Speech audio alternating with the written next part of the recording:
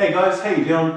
This is the next video I'm going to do. I'm here with my friend and colleague, Sifu Brian Kennedy, from Fractal Martial Arts. He teaches Jeet Kune Do, Southeast Asian Martial Arts, Silat, Kali. So yeah, I'm just using this venue tonight, and I just want to talk a little bit more. We're going to go a little bit more specific into how we use force in Wing Chun.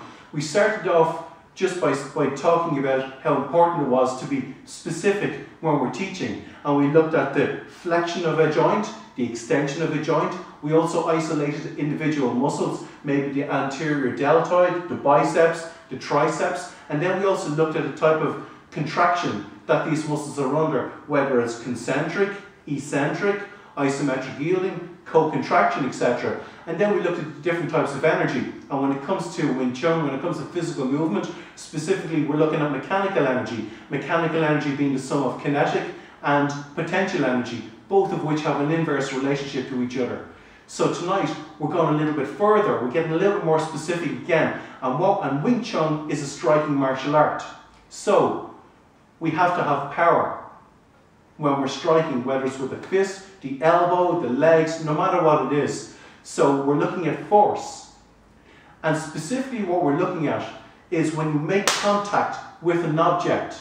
It's called, there's a name for it, it's called impact force. We're going to look at that in a few minutes. But for the moment, when we're looking at force, we're going to refer to Newton's second law of motion. And Newton's second law of motion basically is force is mass multiplied by acceleration. So we're going to look at mass for a moment. Can we increase our mass? I feel we can. One of the things about mass is the more mass something has, the more stable it is.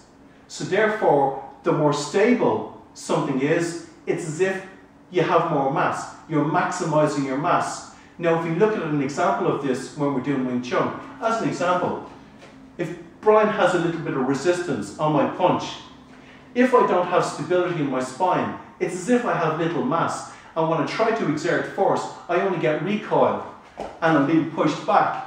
So instead what I'm going to do is, I'm going to hold my spine very stable. And at least then, there's a difference. Brian has the resistance, and now I've just employed stability. By employing stability, it's as if I have more mass. So that's just a little brief note on the idea of stability and mass when it comes to Newton's second law of motion. The next part we're looking at is acceleration. And whenever we flex or extend a joint, one muscle shortens and the other muscle lengthens. The agonist muscle shortens and the antagonist lengthens. So for example, when we're doing a Wing Chun punch, our triceps get shorter and our biceps get longer.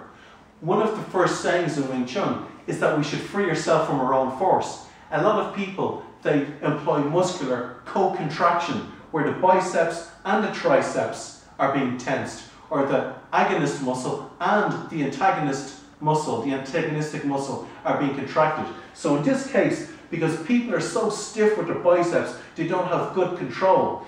The biceps are very tense and it takes them too long to lengthen. And this means there isn't as much acceleration. It's very slow and laborious.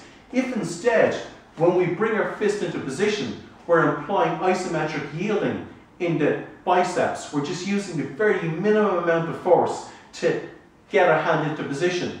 And because we just have a small amount of force, it means it's very easy for the biceps to lengthen. So that's just a little thing that can help when it comes to acceleration. The last thing is to have a good degree of impact force. The greater the rate of deceleration, the more impact force that you're going to have. So we quickly want to decelerate.